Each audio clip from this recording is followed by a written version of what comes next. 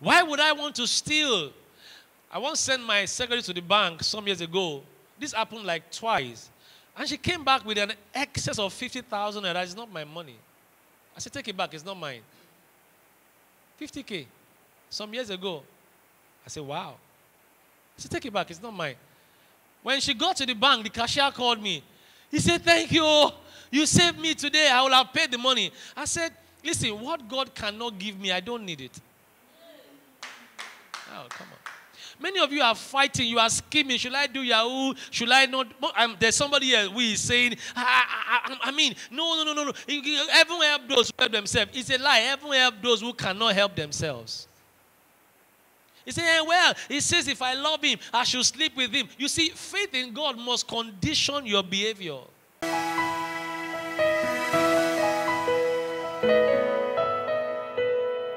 It says we have this hope, verse 18. We have this hope because we have the assurance that it is impossible for God to lie. What has God said about you? Many of you are doubting because you don't even have that much faith yet in God. God cannot lie. Why would God want to lie? He said, let God be true and let all men be liars. That admission, you will not lose it. Because God is not a man that he should lie. He's not the son of man that will repent. That means he's not someone that will say one thing today and tomorrow will say another thing. It's not like guys that will say, I love you today, and after they have gone down, will say, I'm sorry, I wasn't just. I explained the last time when I was talking about love attraction that most men who say they love fishing don't love fishing, they love their stomach. Most men, most time when a man say they love a girl, they don't love the girl. They just want a means to satisfy their sexual appetite. Because love is strong. The Bible describes love to be as strong as death. And that's why you find that many people deceive people who don't have love in them. Because when you have love in your heart, men can't deceive you with fake love. Somebody flash 10K in your eye, you feel like the world has come to an end. Somebody say amen. God cannot lie. And first, if you think God, if you are going to believe that God cannot lie, you've got to believe very strong in the existence of this God. You need very strong faith in God. Over your effort. Tell somebody over your effort. And I decree over someone here today, what God will do in your life, men will look and say, this could only have been God. That's what God does. God always wants to do things beyond your certificate. He always wants to do things beyond your qualification. And that's why the biggest thing we all can do for ourselves is to have faith in God, not in ourselves. Tell somebody, have faith in God. And I can tell you that for things that I say to you by the Spirit of God to be made manifest, you need to have very strong faith, not in me, but in God. And I know very strongly also that a lot of us are battling with faithlessness. And that's why some of you pray the way you pray. It's not that you want to pray, because sometimes you even think it's your prayer that brings the result. Many times, people can pray very hard out of a doubtful heart. Let me just pray, thinking is your prayer. You don't have faith in God. You can also pray very hard because you have faith in God. You can also pray very hard because you don't have faith in God. But I would pray hard because I believe. And that's why the Bible said, this is the victory that overcomes the world, even our faith. Is the most potent tool in the world. It changes anything. It changes what? Anything. And that is the assurance I have for you tonight. That what will change your story is not your faith in the prayer that you pray. Get this clear? Testimony, you get it? Don't stop believing that you pray and because you pray something will happen. That's like self-righteousness. That's like self-effort. Now, are you saying we should not pray? No. I'm saying pray, but as much as you pray, make sure that your faith is not in the prayer but in God. God will change your story. Your joy will not be cut short. Oh, come on. You don't get what I'm saying. I say your joy will not be cut short. Your expectations in life, they will not be cut short. The things that you are desiring, you are hoping, you are expecting, they will not be cut short. We purify ourselves because we have this hope. Many of you don't understand the power of faith. When you have strong faith in God, He has what it takes to make you no more a liar. Because you say, you know what? Why do I want to lie when I have a God who can fight my battles? Why would I want to steal? I once sent my secretary to the bank some years ago. This happened like twice. And she came back with an excess of 50,000 naira. It's not my money. I said, take it back. It's not mine. 50K. Some years ago. I said, wow. I said, take it back. It's not mine. When she got to the bank, the cashier called me. He said, thank you. You saved me today. I will have paid the money. I said, listen, what God cannot give me, I don't need it. Oh, come on. Many of you are fighting. You are scheming. Should I do Yahoo? Should I not? There's somebody here who is saying, no. Heaven help those who help themselves. It's a lie. Heaven help those who cannot help themselves. He said, well, he says if I love him, I should sleep with him. You see, faith in God must condition your behavior. Until your faith in God changes how you behave, then you've not really met God. The proof that you meet God is that you can say, you know what, like Joseph, how will I do this and sin against this God who can take care of me? The height that God cannot take you, you don't need it. He said, Pastor, but where do you get the strength to refund such amount of money that you go and give testimony for and say the Lord has done something good? I said, no, we don't do that. Some months ago, my wife sent me a message. Do you know so-and-so person? They just sent 200K into my account. I said, I don't know the person, no. Yeah, she called the bank. She said, please, I saw 200K in my account. It's not my money. When your faith in God is not affecting some small behaviors, then you are not really believing in God. This is the proof of faith that you can behave in a certain way that, they say this is a man of faith. My wife was working with a company some years ago, and she told me that her boss left with her a blank check. Do you know what it means to give you a blank check for a company? Signed that whatever money you put in there is approved. That's a person of faith. And that's why my wife came here from the UK, and the first job she got, she was earning 10,000 a month. 10,000 a month. She said, it's not about the money. But over the years, she has built integrity. I'm proud of her. Because God cannot prove that you have faith if you cannot prove to God that let this faith change how I even talk. Some of you, all you need to change how you talk is faith in God. Somebody say amen. You say, I believe. Yes, I know. The Bible says even the devil believes. So don't come and say, I believe. Don't bubble me with I believe. Everybody believes. Even the devil believes and trembles. But the question is, how far can this faith go to change how you behave? It's about conduct. Until your faith can change your conduct, then God can't be really proud of you like a person of faith. God loves everybody, but God does not trust everybody. I want to get to the point in my life when God can trust me. When God can say, you know what, I can give him 1 million and he will give it back to me. The first time I gave 1 million in my life to church, it was about the last money I had in my account. I said, I just gave it out to the Lord. I said, yeah. He said, you gave it? I said, yes. He said, do you have more? I said, no. How do you mean? I just gave it. I said, God can trust me. Many of you are looking for money like this, and once you get the money, bam, you are gone. We won't even see your brake light.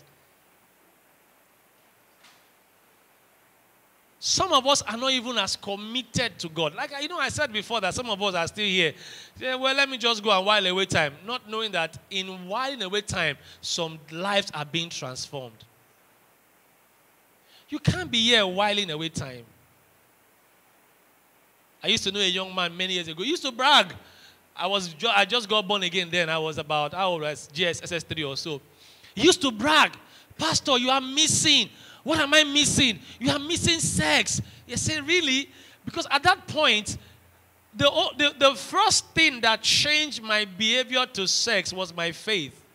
It was not my will, because my flesh just wanted a share of it. But my faith changed a lot of things for me. There were still struggles, yes. But my faith set a tone that I was following. He said they will call themselves together, 2, 3, 4 boys, 3 girls in one room. And when I look at them today,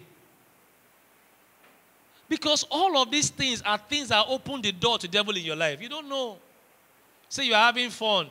1 girl, 2 girls, 3 girls in one room. And you have, it's exciting, feels good. Years to come, watch it.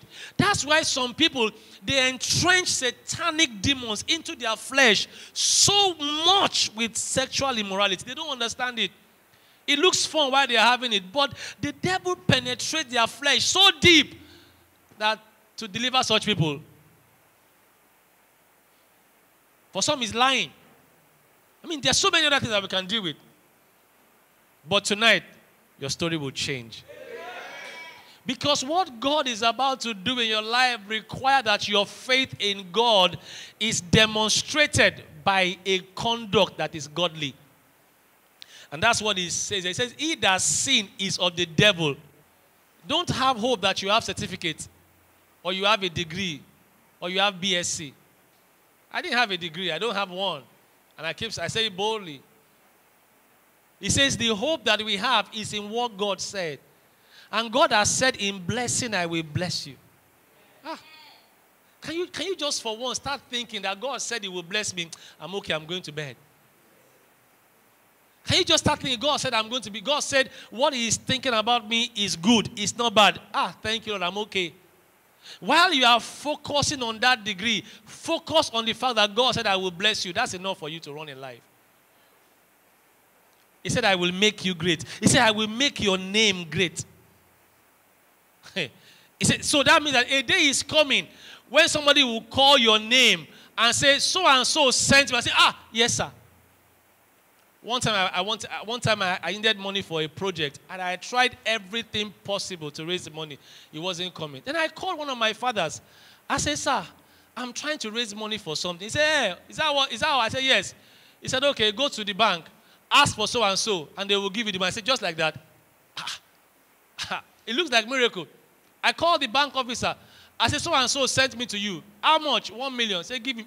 And they gave me 1 million like that. No collateral, nothing. Names are powerful. God will make your name powerful. Come on. Faith in God. And all of these things just by having faith in God. It's simple, or is it not simple? It's simple, but it looks hard. That's why most of us are still struggling with behavior here and there. Some of you can still fight on the street. I know some of you will still fight. So if somebody will slap you, you will slap back. Say, don't worry, Jesus is not telling me what to do. Let me decide what to do. And that's where we all need to. The moment the faith that we have starts shaping our character, we will start seeing results. That's it. Because if God wants to favor you before a man and you are disrespectful to the man, how will the favor come? That's why I'm saying that faith must first of all shape your character. How you talk, even as simple as how you talk. As simple as respecting people. As simple as forgiving. As simple as saying, I forgive you from my heart. And that's it. As simple as honoring people, respecting your parents, as simple as taking instruction from your pastor, as simple as God says, wake up Sunday morning and make that Sunday holy, as simple as that, as simple as wake up in the morning, read your Bible, as simple as love your neighbor, as simple as don't take what's not yours, as simple as that. As simple as don't try to impress your neighbor, just live your life. As simple as trust God that all is going to be well with you. Some of you are losing sleep because you are afraid. What are you afraid of when you have faith in God? Guess what? We have all entered the breakthrough season. I'm telling you, I shared it yesterday. And I was asking the Lord, so what are we doing now? He said breakthrough. I said, okay, fine. So we put a flyer and said it's breakthrough season. And that's why I see myself lately, I've been very instructional with people. I've been telling them things specifically. Do this. Make sure you do this. I was telling him yesterday, praise. I say I may say this now because, of course, it's a house. You've got to learn to submit to your parent as a teenager, as a youth. Your first level of breakthrough is at home. If you don't break through at home, you can't break through outside. The blessing that your father cannot give you, God will not give you. I'm telling you the truth. Yes. The blessing that your mother cannot release on you, God will block it. He said, honor your father and your mother, that it may first be well with you. So I can say you come to church, and then you go home, your parents don't feel the impact of church in your life, and they'll be, okay, Odabo. But let's are you coming home today? No. Where are we going? We are going to vigil. Which vigil? Fire. He said, hey. Can that fire burn that lying tongue? Can that fire burn that cursing mouth? The same you go and, after fire, you go and sit down with Big Brother for 7 hours. Which fire are you taking now? Can you imagine after being fired up for 5 hours all night, then tomorrow you are with Big Brother? I'm asked, how can you sit down with the tool of Satan? The same you having pornography on your phone. How does these things work? The same you at home. Somebody here insults their parents. Yeah, I see somebody here like that. The same you. So how would the fire break the limit? Until the fire break that character limit, it doesn't take you to your next level. So now we're dealing with character. We're dealing with character transformation. We're dealing with honoring God, reverencing God. As simple as evangelism. Just because you have faith in God, go out and tell somebody about Christ. None of you. How many of you have won soul this year? One this year. Oh, praise God. Bring them to BOF at least. In fact, I've got to charge you. By the end of next month, everybody bring one person to BOF. One. Bring just one person. Just one. So that by the end of this year, we will be looking for a bigger place. Hear me and I will say this fine. Everybody say amen. Amen. What will change your story is already in you. No, that's not a prayer. It's not a prayer. I'm saying that to say that what will change your story is already in you. Somebody must leave here asking themselves, this faith self, what has this faith done in my life? Any faith that cannot change your behavior cannot take you to the next level. Serious. Can somebody say amen? I decree over you today, everything that Satan has put in your flesh, by the power in the blood of Jesus, I wipe it out now. Every strong man opposing your success, every strong man standing at the gate of your success, by the power in the name of Jesus, I want your amen to roar. By the power in the name of Jesus, I address every strong man standing at the gate of your character transformation. In Jesus' name, I rebuke them now. Thank you for listening. We believe that the words you've heard will make a tremendous impact in your life. To partner, volunteer, or co-host an outreach with us, please call the numbers below. You can also like, share, and follow our channels. God bless you.